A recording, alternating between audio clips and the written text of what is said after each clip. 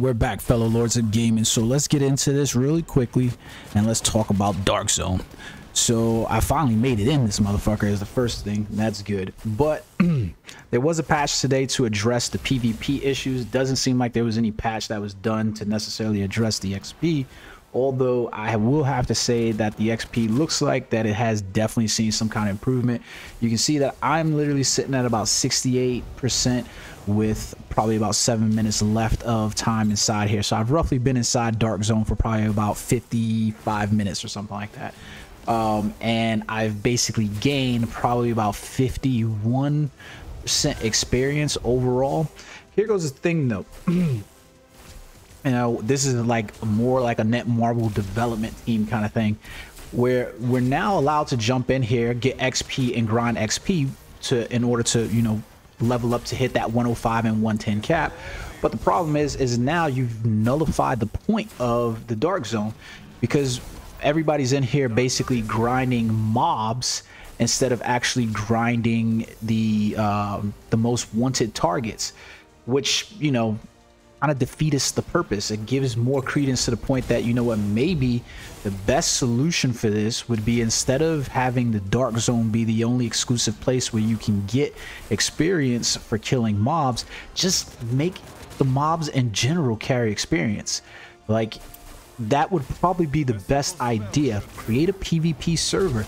There was an instance inside here that reminded me, because it's been a little while since I've actually, you know, jumped into the grinding mode of playing an MMO, even though I do play Black Desert and Destiny. And it was the competing for resource thing. Like, so this is a non-PvP related server, but I'm sitting inside here and someone from Hoda was inside here. I can't remember what his name was. Logan, I believe it was, or something like that. Jumped into the area, right? And he's now grinding in the same spot that I'm playing in.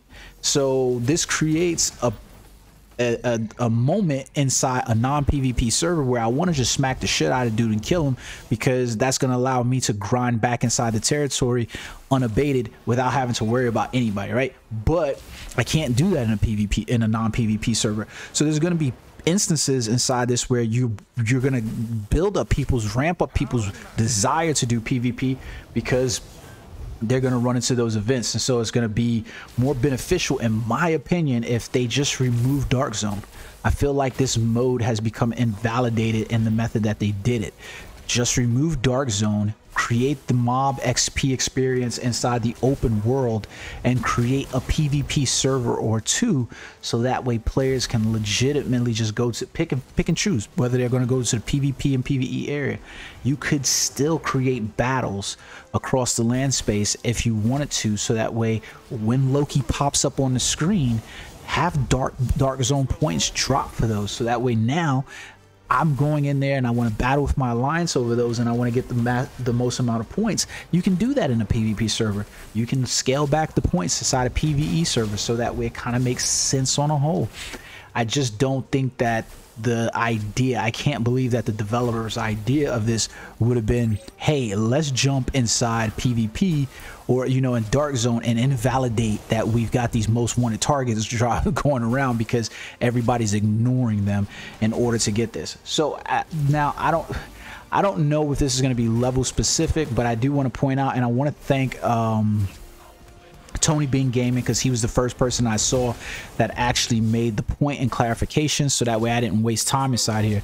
Basically, when I went to go kill one of the most wanted targets, I got maybe about 1.25% of experience for killing that one most wanted target, which obviously clearly is not a lot. Now, that wasn't a prime target, so I don't know how much I would get from a prime, but it definitely seems as if, though, you know, in terms of time to kill, that you would want to be hunting mobs more than you would want to be hunting most wanted targets or prime targets inside your hour, since you are limited in that fact. So at the rate that I'm going right now, I would imagine it's probably going to take me maybe another 2 days in order to be able to access the Blitz missions, since I kind of completely missed out yesterday.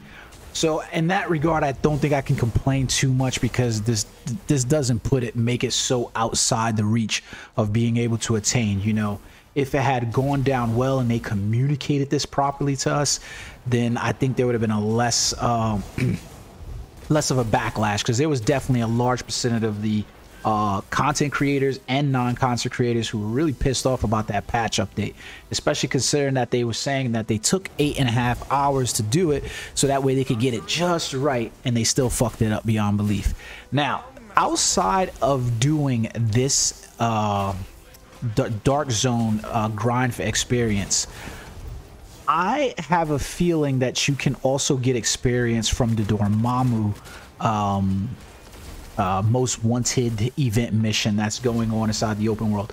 I gotta go test it, but I'm pretty positive that I did that event earlier and I got some experience out of it, maybe like 2% or something like that, from killing all 3 targets inside the Midgardia area. But I gotta go test that out and see what's going on. So just so you guys know, my time to kill has been pretty good inside here. Like, I mean, I'm clearing mobs pretty efficiently, as you can see, just so that there's no, you know, whatever, you can see exactly where my power level is sitting, my battle badges and my costumes here. I'm sitting pretty, you know, nice in terms of my character's power levels and so forth. So I don't know, let me know in the comment section, guys, like, are you having a hard time at your power levels? Like, I know most players are probably around the 500,000, 400 to 500,000 mark. So I'd be interested to know exactly, you know, how difficult or easy you were finding grinding the mobs in here, because I knew that even when I was at like 400,000 power, grinding some of these mobs inside here was still, you know, a little bit of a challenge. So let me know what you guys think about that. I'm enjoying making this content for you guys. I see a lot of you guys are viewing the content. Please like and subscribe. It helps out the channel 100%, helps out with that YouTube algorithm, and helps me getting content and stay enthusiastic making those. So until next time, guys, hopefully tomorrow I'll be at 104, and the day after I'll be at 105. We'll see though. Until next time, guys, peace.